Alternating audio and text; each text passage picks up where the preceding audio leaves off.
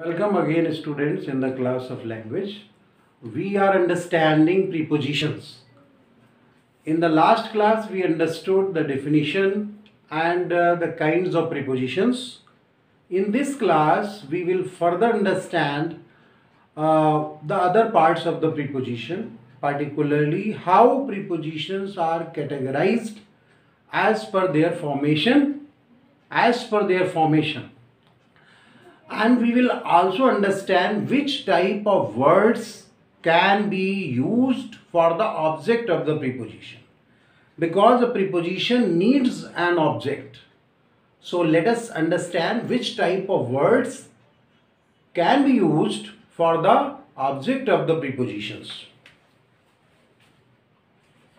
Words that can be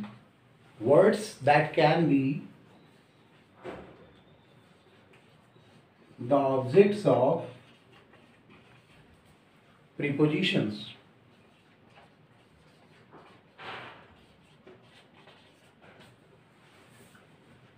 Firstly,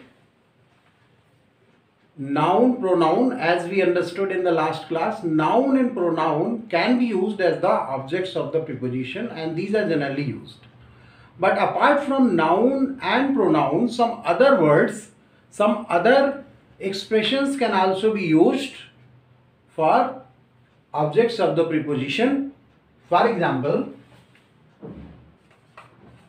apart from noun, pronoun, noun phrase,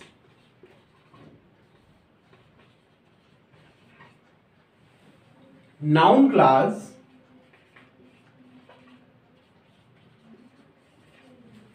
and even gerunds, which we call verbal nouns, these can also be used.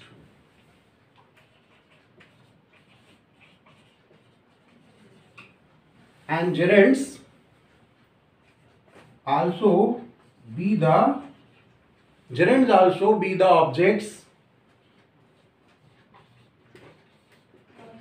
of the preposition.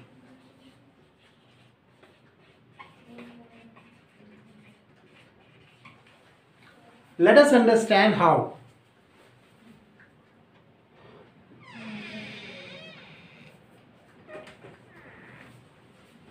He came after me. He came after me. Here, after is preposition and me is pronoun.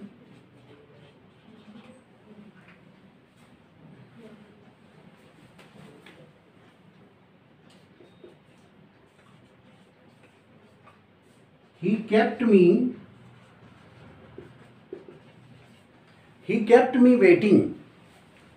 Here waiting is gerund. Waiting is gerund.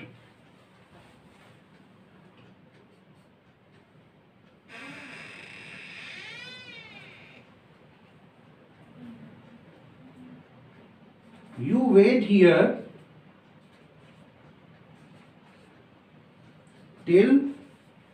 here till I come.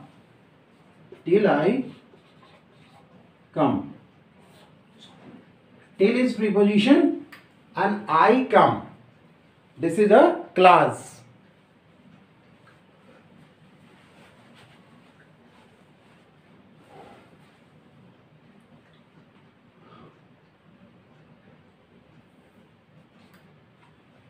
You will remain my friend for a long time. You will remain my friend for a long time. So for a long time, this is a noun phrase. Noun phrase. I come, this is a clause.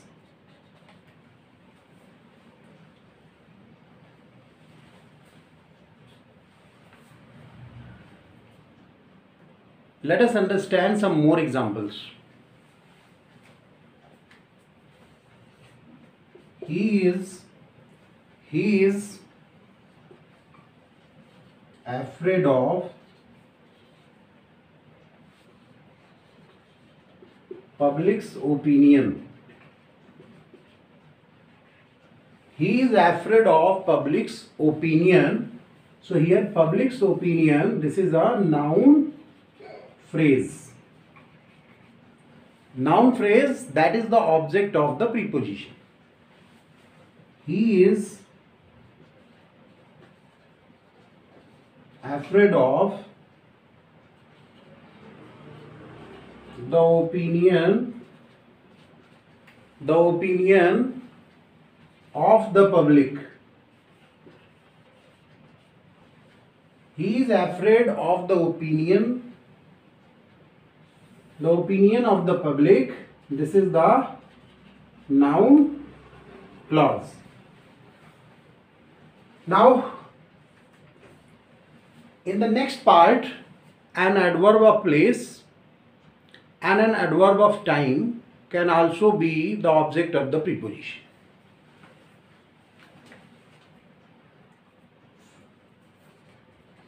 An adverb of place and an adverb of time. An adverb of place and an adverb of place and an adverb of time can also be the objects of the preposition. Example, from here, his house is 1 kilometer away. From here, his house is 1 kilometer away.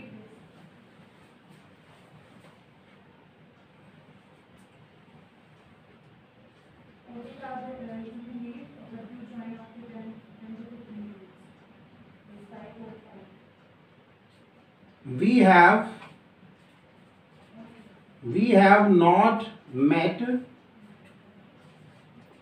since then. We have not met, this is example 1 and this is example 2. In the first example, you can see from here, here is the adverb of place. This is the adverb of place, and since then, this is the adverb of time. So we can see how an object can be an adverb of place as well as an adverb of time also. Alright? An adverbial phrase can also be the object of a preposition. Let us understand how. Adverbial phrase means a group of words that work like an adjective.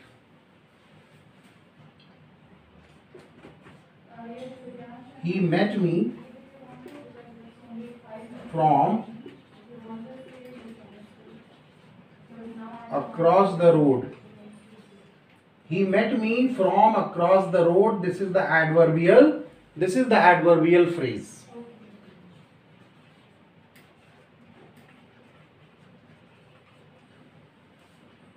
Of course, this is the preposition.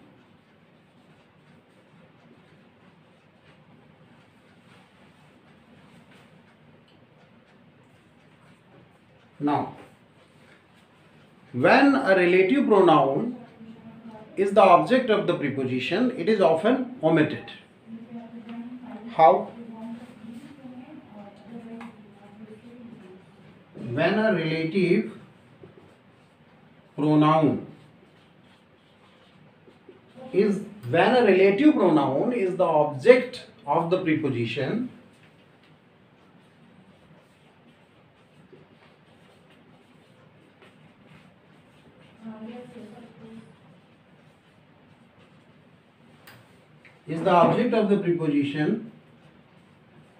it is omitted. This is the book. Yes, as I told right now, you may read, but I have got it. And if you want to say Which you were looking for.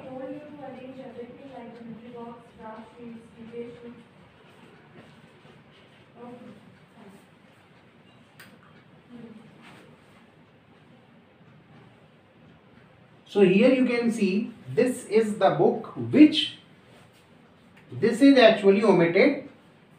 This part is omitted.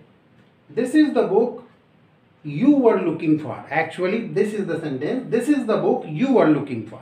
So what is omitted here? Which. Which is the relative pronoun.